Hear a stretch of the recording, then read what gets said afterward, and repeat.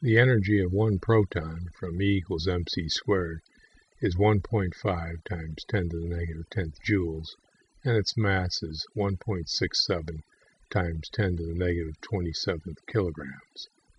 So our 10,000 tons disintegrates into 9 times 10 to the 23rd joules, which is 20 times greater than the final energy of the craft.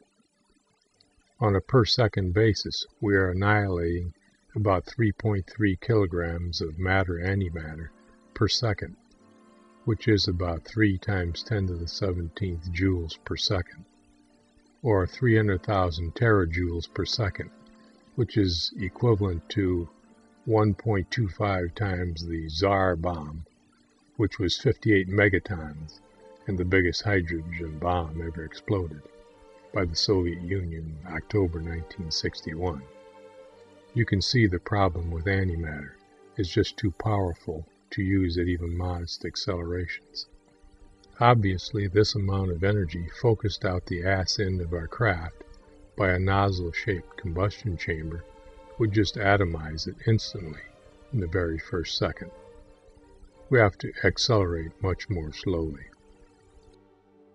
Instead of 85 days acceleration, let's try 100 times more at 8,500 days, or 23 years, at 1/100th g. In this case, we're blowing up our fuel at only 3,000 terajoules per second. That's better.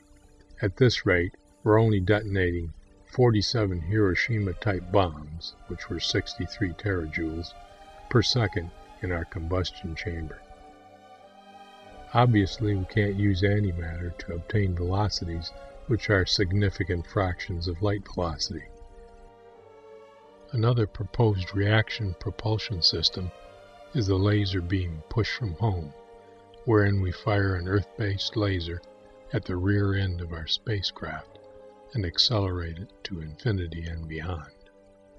Unfortunately, this method fails because a constant energy laser, which is what we'd use, also can't provide for the 2n-1 energy increases required by a constant acceleration. Consider an impossible hypothetical perfect system wherein all the energy of the laser is received by the spacecraft at any distance and completely converted into kinetic energy. Our kinetic energy gain is directly proportional to n, but our velocity is proportional to the square root of n. So it weakens drastically with time.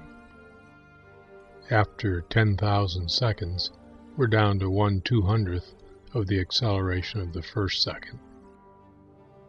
Actually, in all the above examples, I've left out an important fact, which is that you need over twice the amount of fuel because you need to stop at the destination by reversing the direction of your thrust after half of the journey. Most interplanetary calculations are extremely theoretical and omit power ratings. They generally address only the total energy requirement and not the hardware that must take quite an obvious beating by way of the second law of thermodynamics. If momentum conservation and the first and second laws of thermodynamics hold, speed kills. So it looks like we might go to the stars if we go very slowly. None of what I've calculated so far is disputable. It's just a straightforward extension of the known laws of physics. So how do they do it? Right off, we can say something about the machinery of their craft from our knowledge of the geometry of our universe.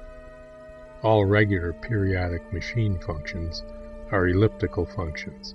That is, everything that occurs in the machine that continues to run without a geometrical need to stop can only have parts that go back and forth, an ellipse of infinite eccentricity, go round and round in circles, an ellipse of zero eccentricity, or go around in ellipses of finite eccentricity. That's it. There is nothing else to do in our universe. Now, any machine that goes back and forth tends to rattle and shake itself apart, At high speeds and high energy, it's unlikely that a UFO would have anything going back and forth. That leaves us with rotation. Something rotates, and depending on what you do with that, it moves all by itself like a UFO does. What can you do with whatever is rotating? You can cool it and make it superconducting, and you can subject it to all manner of electric and magnetic fields. That's all you can do. There really isn't anything else in this universe, except maybe water wheels.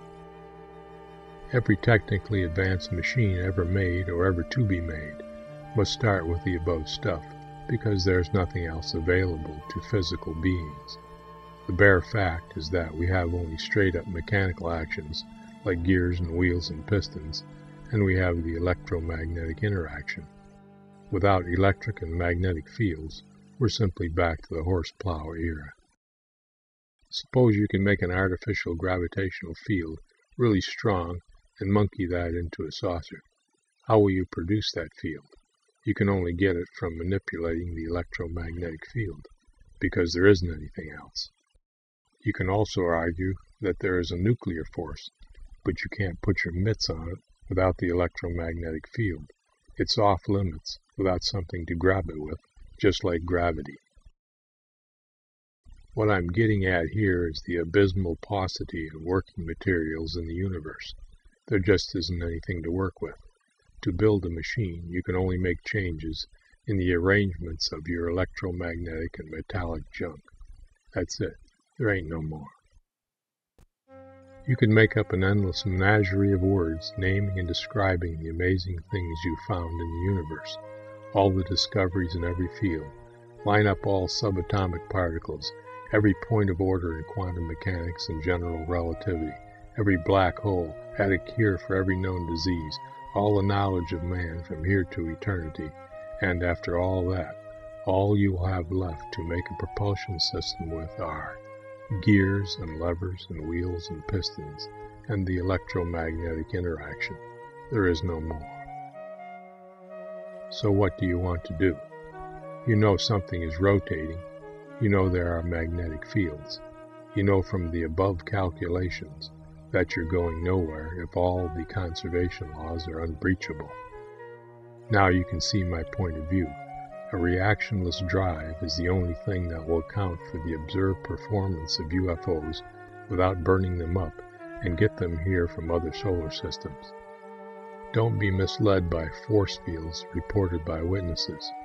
Those force fields are undoubtedly there, but they are not the primary drive. Anti-gravity force fields can't produce interstellar scale velocities.